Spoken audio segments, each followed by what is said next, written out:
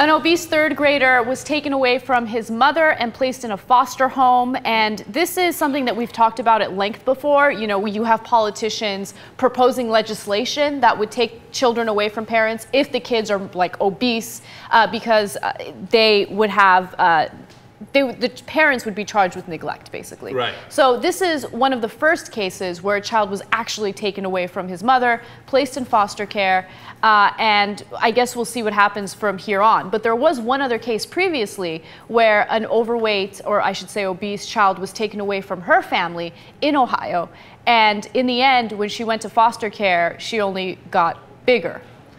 So it didn't help, and later on they found out that she had a genetic predisposition. Okay, I remember that case. Yeah. And I was against the kid being taken away. So what now?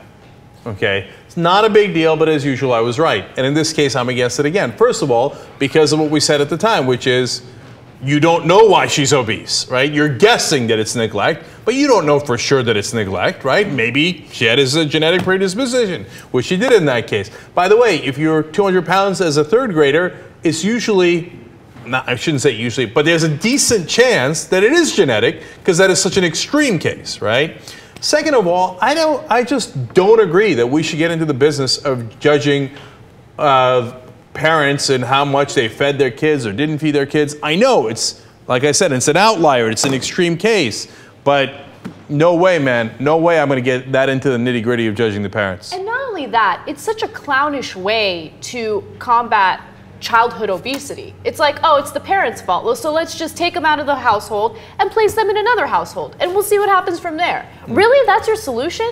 Yeah, no, look, Child Protective Services is incredibly important. Some people abuse their kids and pose enormous possible damage to them. Some people neglect their kids because they're on drugs. I mean, you should hear the stories of the meth addicts, and they leave the kids for days, the kids nearly starve, etc. There's a real need for it. But sometimes it gets carried away, and it feels like it's got to micromanage the parenting. I get it, man. 200 pounds as a third grader, that's really bad. Nobody's disputing that, right? But the proper answer to me isn't like, okay, then you don't know how to parent, I'm going to take them away. Right. It's definitely not a good solution. I think if anything, maybe investigating the case more, counseling, teaching about healthy eating habits, trying to figure out whether or not that family has access to healthy food. A lot of families can't afford fresh fruits and vegetables, right? Is that the mother's fault? Is that the father's fault? So you got to investigate each individual case, not just come up with a knee-jerk reaction to it. It's probably Barney Frank's fault.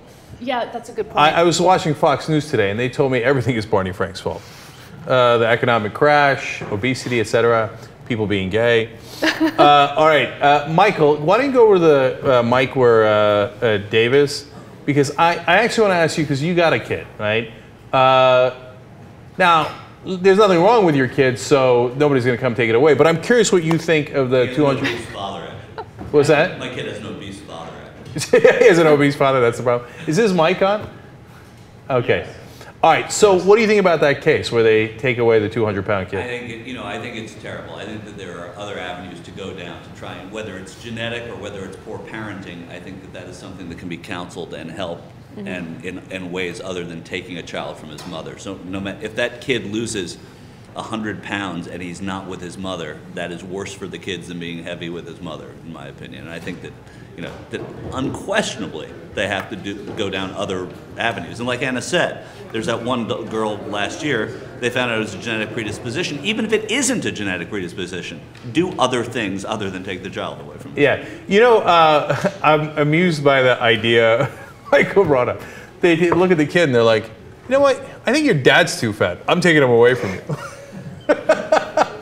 Then forget you, I got some serious issues. They're like, good news, bad news. Okay, but mainly bad news. Your dad's too fat and we're taking him away.